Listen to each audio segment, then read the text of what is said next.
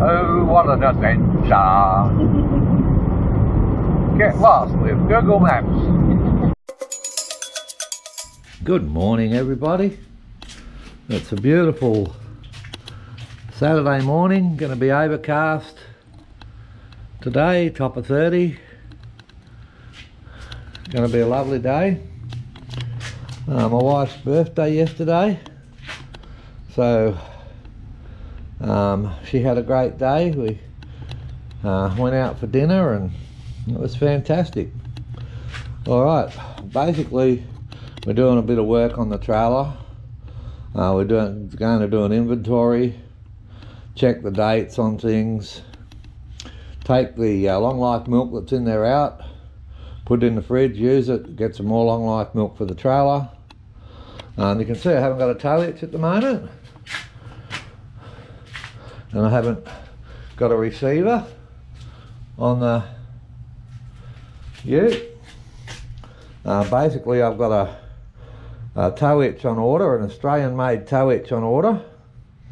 That's the last thing I had to do to this trailer, was change that stupid polyblock tow hitch. I mean, they're a good tow hitch. They were good when they were built. But like I said, for me and the missus, it was a pain in the bum because they were too hard to line up. And yeah, once you got somewhere, if the ground was all uneven, it was just a pain in the bum. The new jockey wheel's going good. By the way, I didn't mention it last time.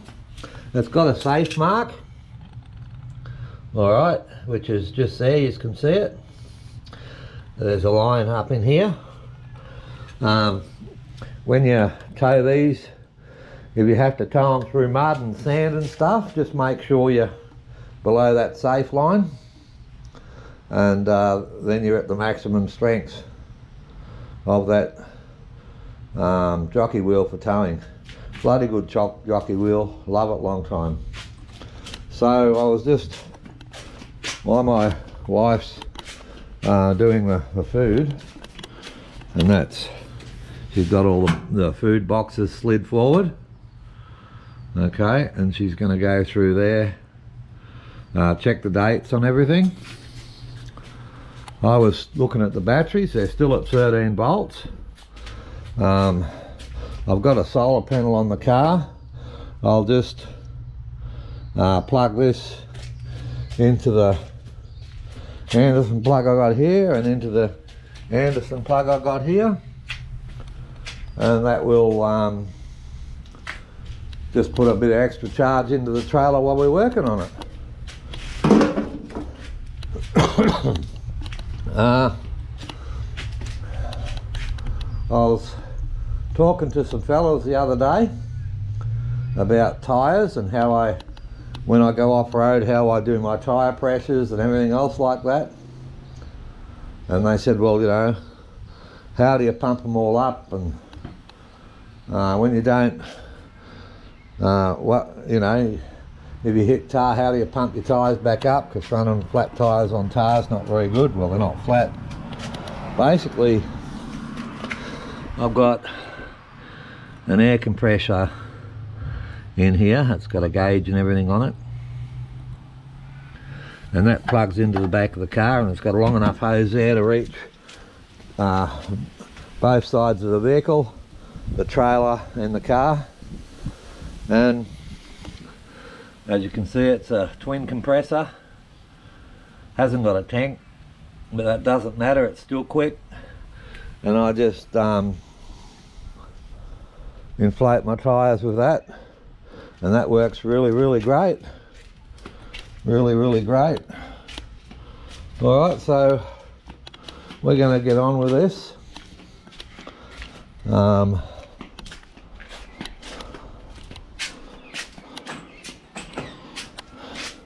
Yeah, when does this milk run out?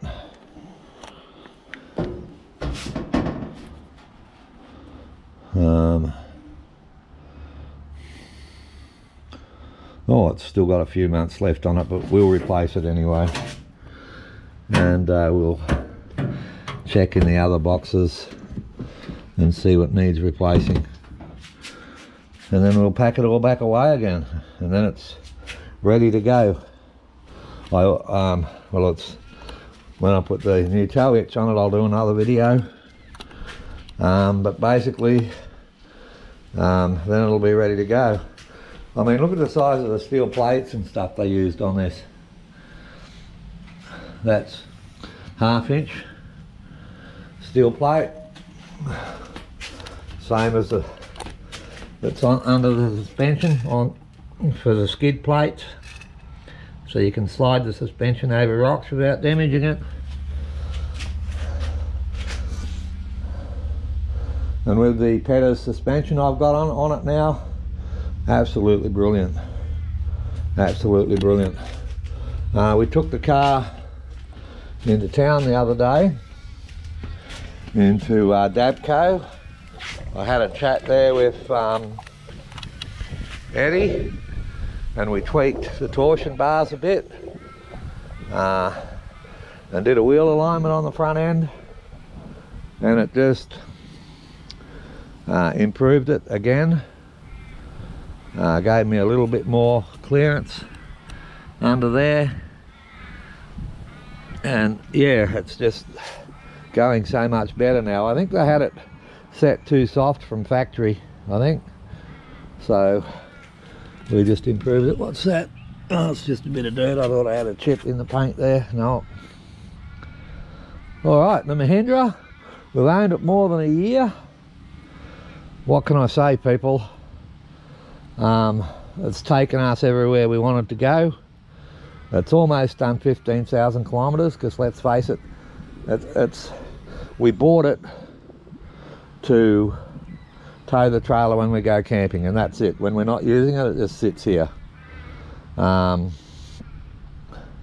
the other time we use our wife's car to go shopping and all that sort of stuff. The Honda, we use that to do our shopping and everything else. Alright, I'm going to get on with this video. Sorry, on with the... It's been parked here a while. It's still at 13 volts. You have to love AGM batteries. Geez, they hold their volts really, really well. Okay, I'm going to get to work. I hope you enjoyed this little update video on the trailer. I'm going to try and do one on the solar tomorrow. And yeah, I'll upload. Okay, we just got back from town. We bought some stuff to replace the stuff that was heading out of date. That's now inside. We'll eat that and use that. But we got some little jam, because you can't go without your Vegemite. And staminades, anything like this is really important, because it replaces your salts that you lose through sweating in the bush. We've got some milks, some more cans, some more oil, some more fruit drinks, and of course, where would you be without your quick pancake mix? And of course, the fridge and freezer gets filled up before we go, so we take plenty of fresh with us. This is just the stuff that's always in the trailer, and we check it and replace it, you know, and that way, once I get the new tow hitch and everything like that, and we're ready to head out again, we're all good. While I was away, there's a 110 watt solar panel on the top of me ute there, and we plugged it in to the trailer. Let me just get this lock unlocked here.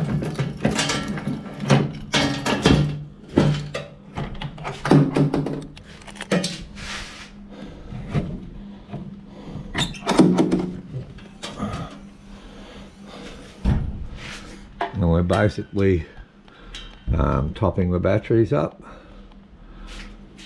It hasn't been done for a while.